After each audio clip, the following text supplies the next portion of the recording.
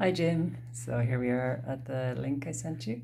It does have changed to English, but when you do it, it just keeps changing back, so I just do it in Portuguese. So the first, you have to click up here, top left, NVR, and then down here it's Criar Envio de Correio International, so create International Parcel. So then you have to tell it, I usually do it Azul. You can do normal post. Azul is a little bit quicker and it's tracked. Then you tell it Extract Comunitario, that it's outside the EU. Quantity of objects, 1.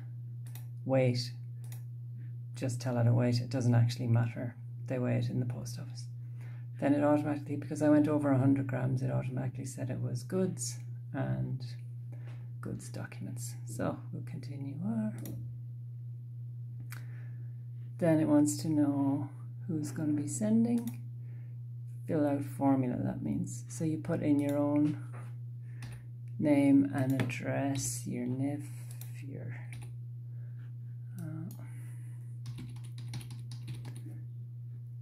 everything here. Type of client, particular means you're a person, not a business. Portugal. You either have to give an email or a phone number and your postcode. If you make an account, you can, all this will be kind of filled in already. And they'll save the data so you don't have to do it every time. Oh yeah, they want phone numbers. I'm making up all this stuff. Okay, follow on. They want to landline as well. Okay. Emails in palette. Okay.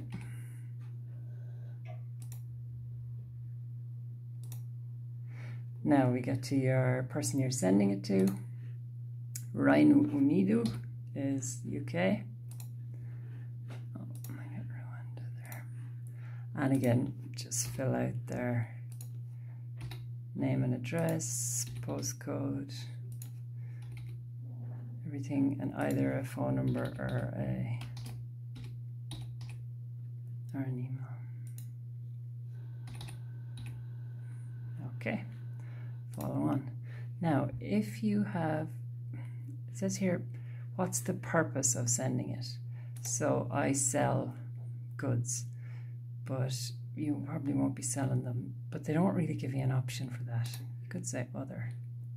Nature of transaction. Yeah, it will mean the person won't have to pay VAT if you get away with it. I don't think the UK are too big on customs and VAT. So I don't really know what to say there. I just say sale of goods. And then I tell it one item, belt, €2, and then you have to put in the same weight that you put in the last time. The first time, I mean, and just add that. Okay, so we've everything done. Confirm, and then down to the bottom again, agree, and conclude. Now, what you've got here is your code. This little button here, generate the documents. So you have the option of getting just the barcode, the ticket, the customs document, or the whole thing. So I'm going to just generate the whole thing.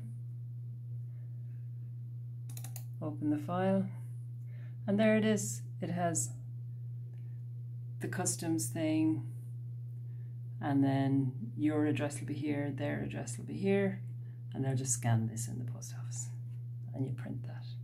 That's it.